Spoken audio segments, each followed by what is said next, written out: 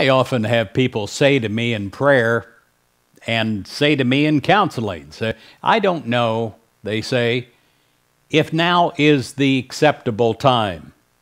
Here's what the Bible says about that. Behold, now is the acceptable time. Behold, now is the day. 2 Corinthians 6, verse 2. Today you thank God with me for life, and you joyously live your life now. You don't put it off. You live in the now. It would be unnecessary for us to remind ourselves that now, the current moment, is for living.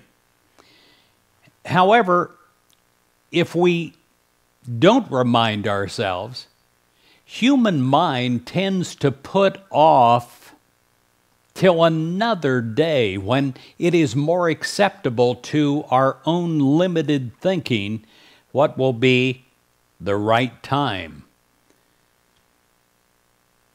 So often, we're spending precious times in our life not really living in the now, but living in the past or trying to live in an imagined future. We need to remind ourselves that life is for living right now. There is no other time to live but now. So often we scatter our life force somewhere in the past, somewhere in the future. And we're surely not leaving much for today. So often we just live through our present moment in anxiety of the past or the future. Now is what life is all about. So today, let's make the choice to live.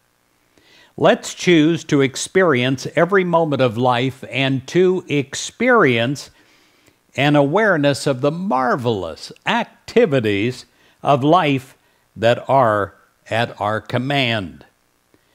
Life is a gift from God. Just as we remember to thank our dear ones for loving gifts, we also remember to thank God for the gift of life so lovingly given to us. And we thank God for life, and we joyously live life now.